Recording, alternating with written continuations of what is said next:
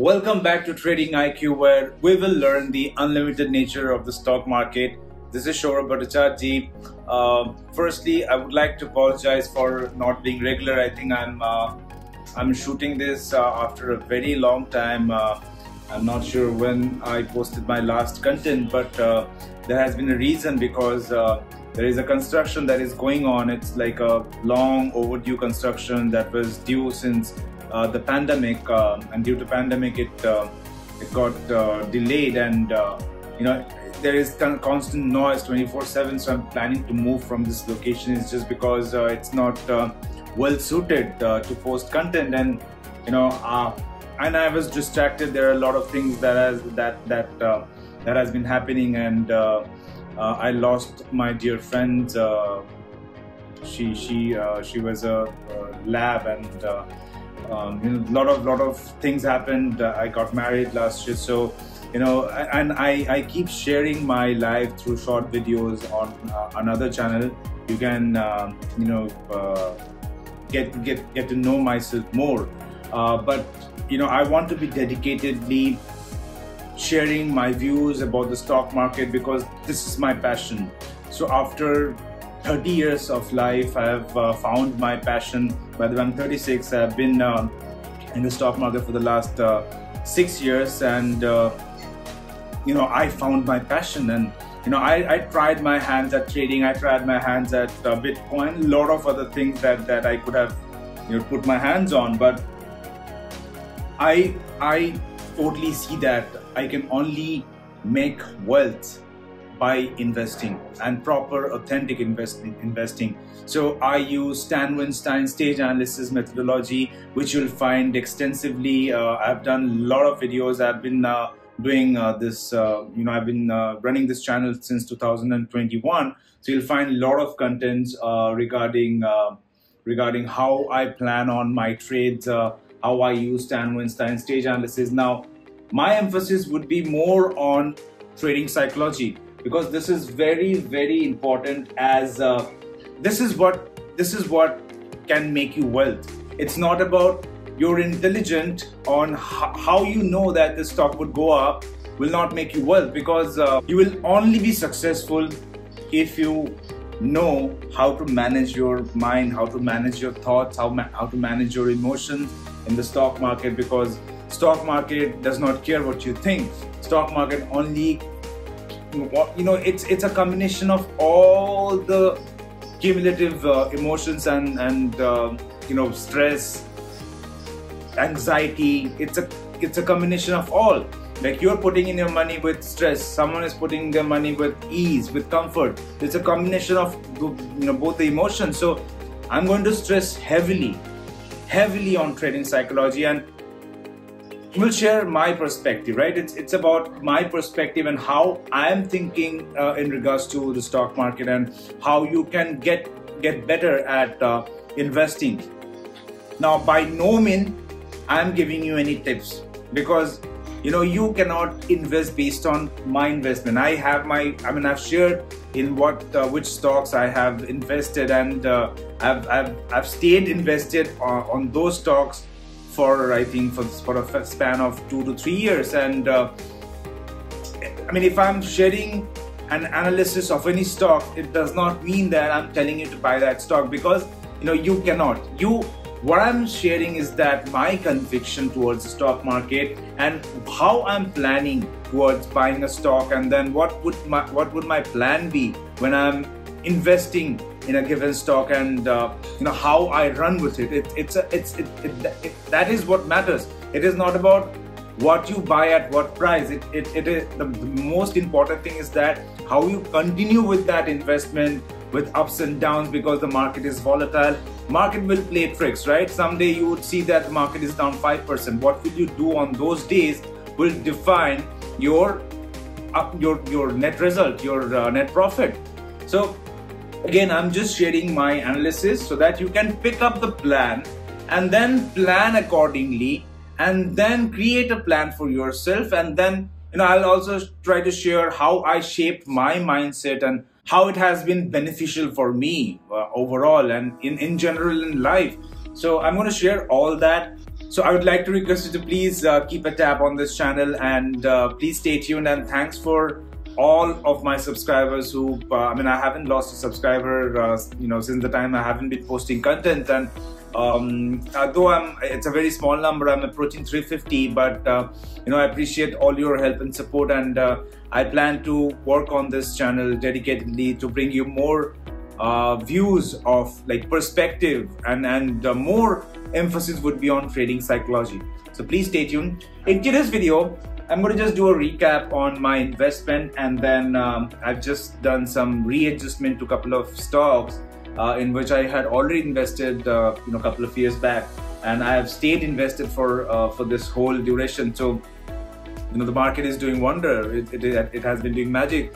I remember I had done videos where I was very hopeful that the market would reach 20,000, and it is now at 21,000. So time flies, and things happen. So yeah, I'll just do a recap in today's video, and then I'm going to plan accordingly for the next upcoming month and weeks and months and quarters, and I'm going to bring in more video on trading psychology, and of course some technical analysis, which I'll be continuously sharing. And again, I use Weinstein stage analysis to buy, sell, and hold stocks. So please watch till the end. So this is my complete portfolio, and I'll start with, so I think I haven't done any video on Nykaa. I had a short video where I was sort of expecting this breakout. So this breakout above 150 with significant volume. So I have my positions around 160-65 level, and again it consolidated for a brief duration here, and then it broke out of it with again significant volume. You see, it broke out of it this week, and it's doing fabulously well.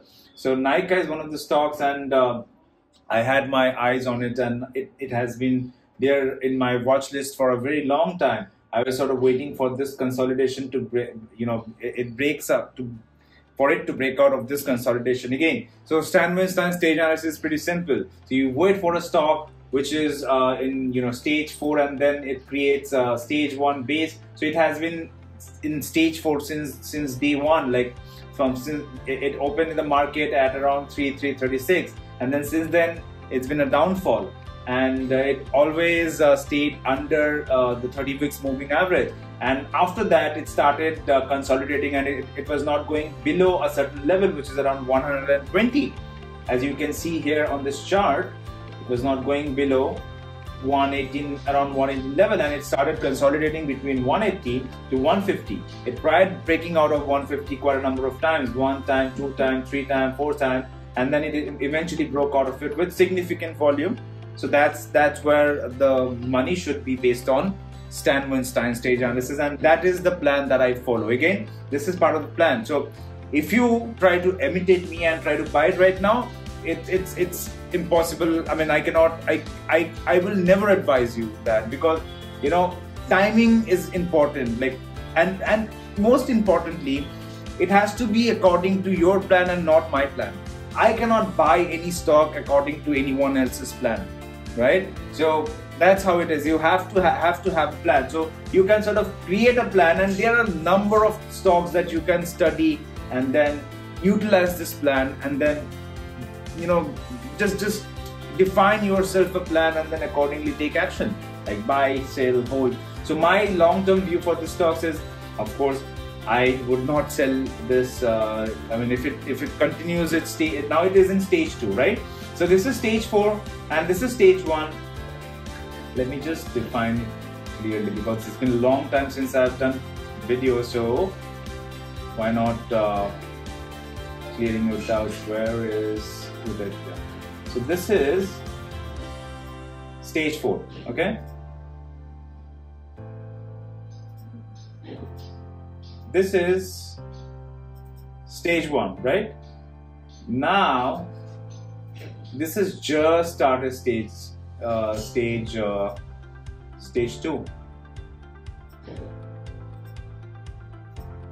This is just, so I'll just change the color to yellow. So this has just started stage 2, right?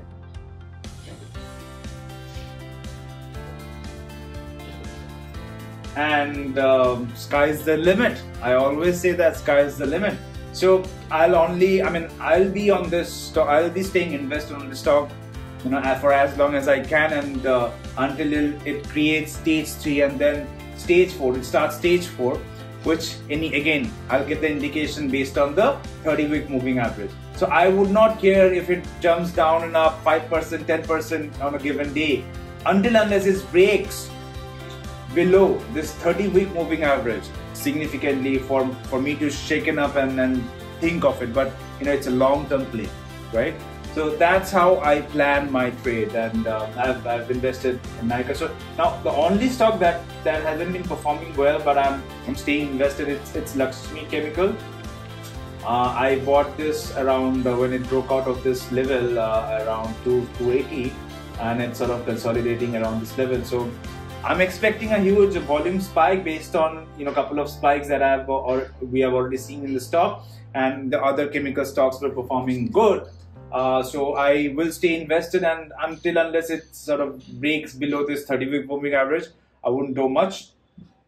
Now Dish TV, interestingly, I have invested this morning, and that spiked up some energy for me to share my thoughts again and come back and make myself committed towards it, towards this channel. So that, and I felt that I've been lacking commitment, and I'm trying to you know, change that perspective, and then accordingly try to be more regular and share my perspective. So thanks to Dish TV, I'm back again, and I shall be posting regular content. So here, as you can see, so I have my initial buy at a very low level, like 11. I bought some stocks at 11, and I just reinvested some amount around this breakout 24.15, because you see this has been in this range, and it tried breaking out of this 23-24 level 2 times in the past 5 years, right, from 2019 till today. Now it eventually broke out of this with significant volume. You see the volume spike, it has been the highest, 755 million, you know, in its history. Since its inception in 2007, it's been the highest volume that it has seen, and it is breaking out of a very key level. So, you know, that's where my money should be based on, my plan based on Weinstein stage analysis. Again, I'll just do a quick stage analysis, and it's just starting stage 2. You see, because this has been a stage 4 for a very long time, right? And now it was consolidating around this stage 1 level. So I bought some, you know, it's a penny stock, and I invested not much.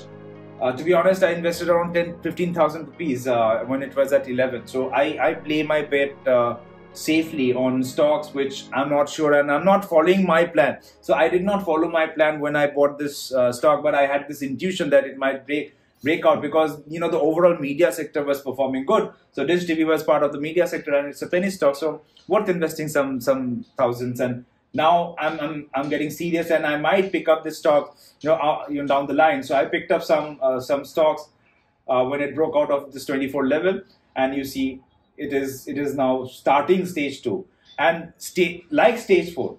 You see the stage 4 from 120 to 5.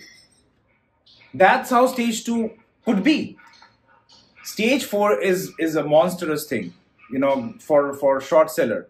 Now stage 2 is a monstrous thing for buyer, and it does not have any limit. When it starts getting the momentum, it might reach up to any level, like sky's the limit again. So why not? So that's Dish TV. Paras Defense Tech, I think it's also performing exceptionally well. I had my share around this level, and it's going good. RCF, again, you can watch all of them. I have done separated videos on each one of the stock, each one of the investment. Axis Bank, PNB, you know, I was heavily bullish on the PSU sector and the banking sector, and I have shared videos on each of the stocks. Hemisphere Property, one of the stellar buy in my portfolio, and you see I bought it around this level, and it's doing its wonders. The overall reality sector is doing its wonders. You see, I had this level. When it broke out of this level, I was invested in the realty sector. So Sonacoms and these stocks are doing okay. I had my share Tech Mahindra around 1185. So it's not doing great, but I'm hoping and I'm optimistic on this stock. Again, it is not part of my plan, but it's like some intuition that, again, intuition is also my plan, because now I have accumulated some experience from the market, and that's how I play with. So, and it is my plan. It is based on my intuition. My intuition comes from my experience dealing with the stock market. I have been watching charts from God knows 6 years. So it's a very long time. I have had a lot of perspectives looking at the chart. Now I have totally different perspective. I'm looking at the same chart, but previously I would go into some different time frame and then do different crazy stuff. Now, from those mistakes, I've learned from my mistakes, and then I have utilized my knowledge by reading the book, the Stan Weinstein's book that changed my perspective, and then different psychological aspect, right? I've read a lot of books on Mark Douglas's trading psychology, and it's not about Mark Douglas. I read a lot of other books. I mean, I have done inner engineering course, and it's just to shape my mindset, because that is what holds the key. It's not about your skill set to identify based on. It's a very easy plan. If you understand what is Stan Weinstein's stage analysis, it's a very easy plan. But when you see a stock breaking out of a stage 1 to stage 2 with significant volume, what would you do? How much money would you invest? Would you have that, you would fear that, what if I invest and it goes down, and then so much negativity would sort of rush into your mind, into your thoughts. How would you cope up with that? How would you get past of those negative thoughts and, have that convincing mindset that, I'm going to invest in this much amount, and this is my plan, this is my risk. I would take this stock. I will get out of the stocks if it goes down after a certain level. So you have to have that conviction. You have to have the plan. You can only have that conviction if you have a solid, proper plan. So this is it for today's video. It's just sort of coming back to some regular habits of creating content. And I'm going to do that from today onwards. I'll start slowly. It's just a habit formation. I read a book, Atomic Habits by James Clear, and I'm subscribed to his newsletter, and it's amazing to learn from the legends' mindset on how they think and how they create habits. So again, to come back to building some habits on creating content. So I'm going to start slow. Maybe I'll post on a weekly basis and share my perspective regarding the stock market. So I'll close it off by saying this thing. So people will speculate that the market would go down because it's overvalued. It's going crazy. People should expect a retracement. I would say, of course, you have to have a backup plan always. But when it is doing good, why do you think of any negative stuff? You should have your backup plan at all time. Even if in life, if everything is going good, you should have a backup plan, because if suddenly something happens, then what would you do? Because you haven't expected it. So you should expect the unexpected, right? But then why to over speculate? If it's doing good, if it's doing its wonder, just go with the flow. You cannot beat the market. You can only play along with the market. If the market is going good, market is doing fabulously well, you should be doing fabulously well. Your portfolio should be doing fabulously well. And if it goes down, market will give you the signal. If you look at the technical chart, so don't go by the news. I don't follow fundamental news because it's very tricky. You can get lost with news and stuff, because the news channel folks would earn money by instilling fear. So that's what they do, instilling greed, that the stock is going crazy, buy at this point, sell at this point, do that, and you do not do that. And when it is going down, they will give you all the fear of the market. Everyone is selling their stocks, and it's going crazy, it's a bloodbath and all those. They use those words to instill fear. So stay out of the news. If you're a fundamental analyst, just put your money based on your analysis on in terms of balance sheet. You have to have that understanding on how to read balance sheets, because if you're a fundamental analyst, then you should know the company in and out and not rely on some news from Z News or CNBC. You can watch them for fun, but you cannot rely on them. So again, when the market is doing good, play along with it. Market will take you to your destiny, and if the market is showing sign that it no longer has that frill or the mileage, you would know by looking at the technical chart, and then you would take action accordingly. So always expect the unexpected, but don't spoil your fun. If the market is giving you fun, why think about that it will come down? Just play along with it. That's it, guys. I hope you like this video. If you do, please like this video, share this video with your friends, and I'm going to be regular from here onwards, and I'll see you guys on my next video. Thank you. Have a great day. Bye.